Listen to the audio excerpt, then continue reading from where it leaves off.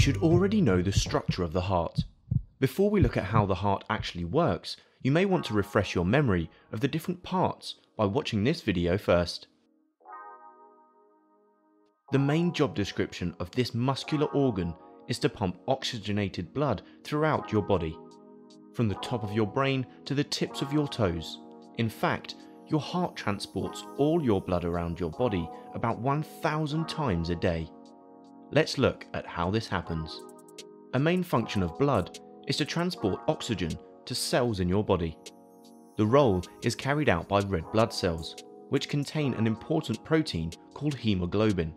So when we breathe in, oxygen latches onto an active site on the hemoglobin in the red blood cells that contains a single iron atom. We can think of it like a seat on a shuttle bus. The oxygen molecules must first find their seat and put their seatbelts on before the bus can move. Once the bus gets moving, the oxygen molecules are released when they reach their destination, which could be anywhere in your body. The deoxygenated blood, as an empty shuttle bus, returns to your heart. So, the deoxygenated blood has arrived at the heart.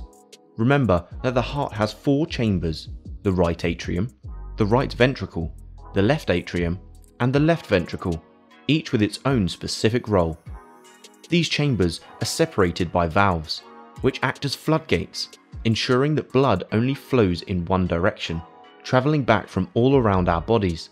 The deoxygenated blood returns to the right atrium of your heart via 2 veins, the superior vena cava, if it's coming from the upper part of your body, and the inferior vena cava, if it's from the lower part.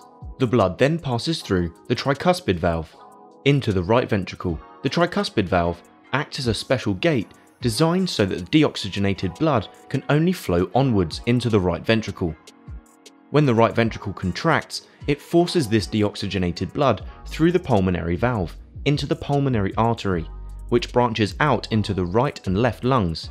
Talk about an efficient system. The deoxygenated blood flows through the lungs, becomes oxygenated, and then returns to the heart.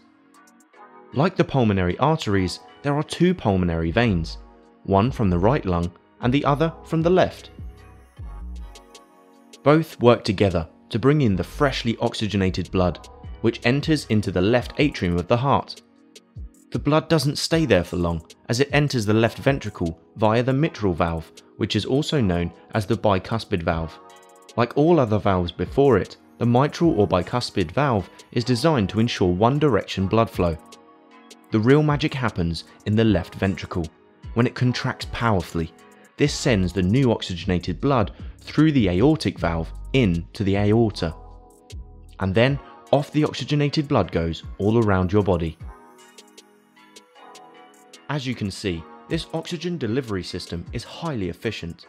All 4 chambers of the heart and their associated veins, arteries and valves work as a team to ensure all cells in your body receive their much needed oxygen.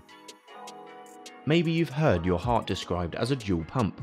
The first pump is the blood going from the heart to your lungs, and the second bigger pump sends the oxygenated blood all around your body.